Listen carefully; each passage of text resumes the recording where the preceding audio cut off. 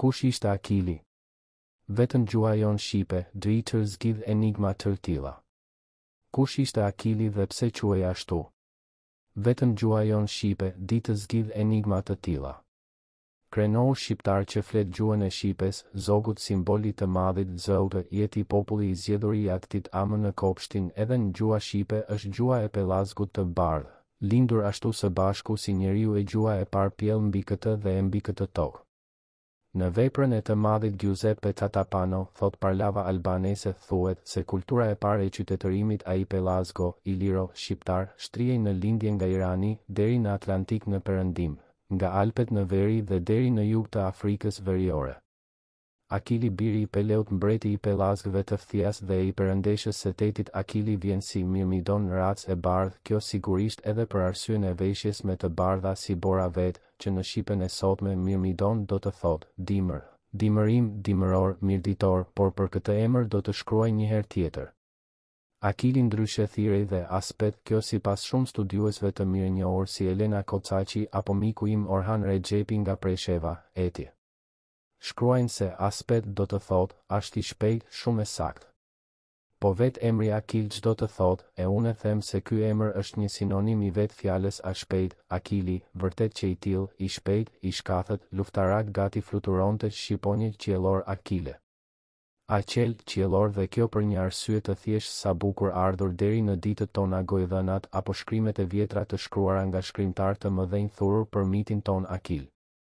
Mëma e vet në momentin e pagëzimit për ta kthyer atë në të pavdekshëm e mban prej fundit të këmbës, Akilin e kështu pa dashje krijon pikën e tij të dobët, pjesën e tij të vdekshme, fundin e këmbës, pjesa e palagur, themra e Akilit. Për të vazhduar në shpjegimin e emrit të pelazgut ton Akil, së pari më duhet të shpjegoj fjalën themër, e cila është pjesa fundore e këmbës së njeriut, pjesa e poshtme e saj e kthyer paksa rrumbullake, e cila prek e para mbi dhe themër. Aty kemi dhe origjinën e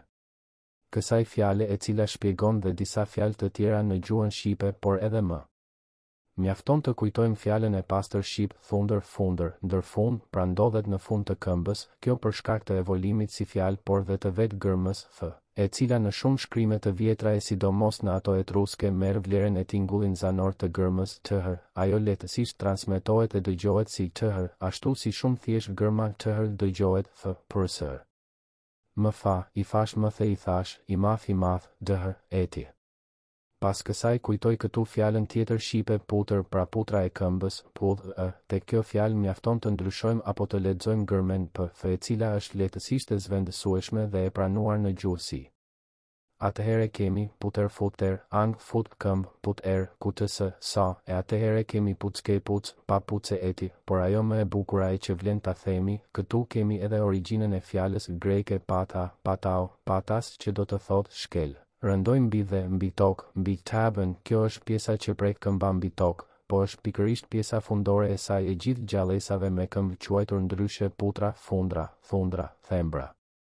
Rikthehemi dhe shikojmë përsëri emrin Akil, që do të thotë a shkel, njeri që nuk shkel për tokë këmbë shpejti, i shpejt fluturues, qiellor, kujtoj fjalën ja shkeli me vrap i ku fluturoi. Pra Akili nuk shkelte për tokë, ai nuk duhej ta prekte tokën, ishte pika e tij e dobët, mos prekja e themrës. Jo rastësisht në gjuhën greke, ose më mirë të themi në dialektin geg, kali quhet alogo, alek, lek, ashtë i shpejt, kal, ashtu si dhe qeni, qel, quhet kështu sepse ashtë i shpejte, i shkathët vrapon ja shkel, skili,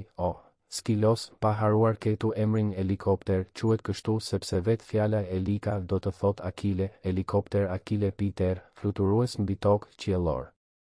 Kujtoj këtu fjalët skel, skelat në ndërtim, pra quhen ashtu sepse shkelim mbi ato e ndërsa Akile nuk shkelte as skel, pa shkelur për tokë në ang këmbës i thon leg, i dridheshin legjet e këmbë, nuk është gjë tjetër përveç se fjalë shqipe. Kel, leg, akel, akil, por jo vetëm kaq, nëse përqendrohemi pak mbi këtë fjalë shohim qartë se aty kemi dhe fjalën tjetër, e agle, i gel, leg i, leg a që do të thotë shqiponja ashtu si vetë emri i Akilit acel a qiell or shqiponje. Sjell këtu se në gjitha gjuhët e tjera të vjetra emri shqiponje është produkt i gjuhës shqipe dhe merr kuptim të plot vetëm nëpërmjet saj, madje dhe ajo në gjuhën greke ku shqiponja quhet aitos, Është vetë fjala shqipe e pikërisht ajo në dialektin e